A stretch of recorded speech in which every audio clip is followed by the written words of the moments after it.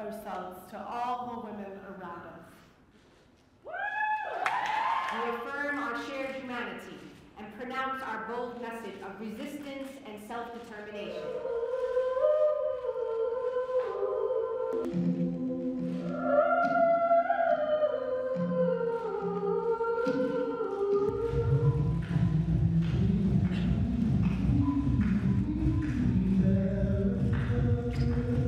I feel like New York Fashion Week, the Grammys, a lot of these different platforms we're seeing, people are using these platforms to make political statements, and I think it's important for everyone to realize that no matter where you are, whether you're a model, whether you're a fashion designer, a singer, a performer, or even an activist like me, we all have a responsibility to stand up for the most marginalized. I thought it was great. I think it was very current and inspiring, and props to Hoffman for being strong and delivering the message.